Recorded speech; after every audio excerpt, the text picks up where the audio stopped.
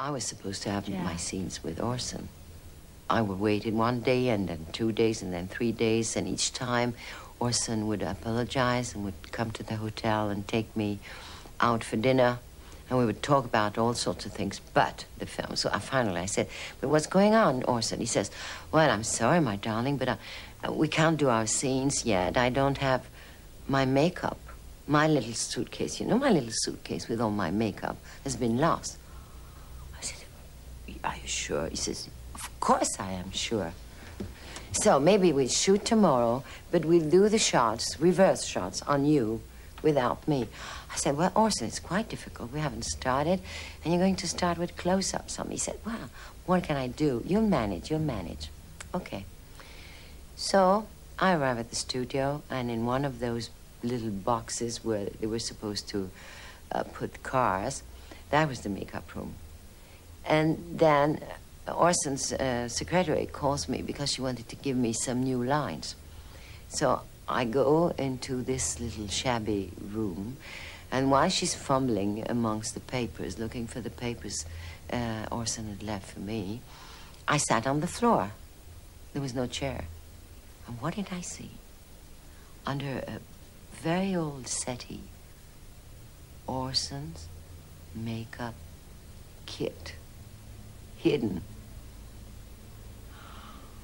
"Oh," I said, "look." So she jumped around and she said, "Shh, don't say it, don't say it.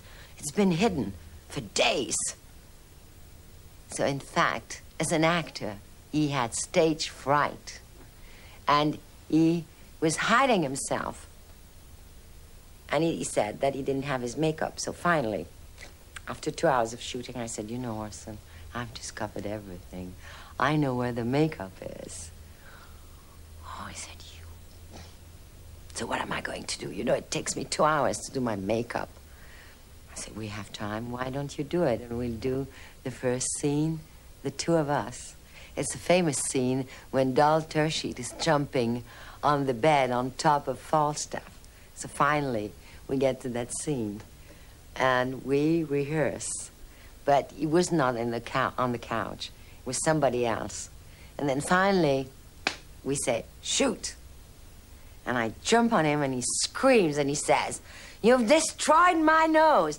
Cut, cut, we can't do it today." Sometimes I try to imagine Orson having different bedrooms in different motels and hotels. And the doors to this bedroom is locked, and under the bed are hidden, maybe because of the makeup kit I discovered, hidden, you know, boxes and boxes of film. Who knows? And to me, Orson is so much like a destitute king. And destitute king, not because he was thrown away from the kingdom, but on this earth, the way the world is, there's no kingdom that is good enough for Orson Welles. That's the way I feel.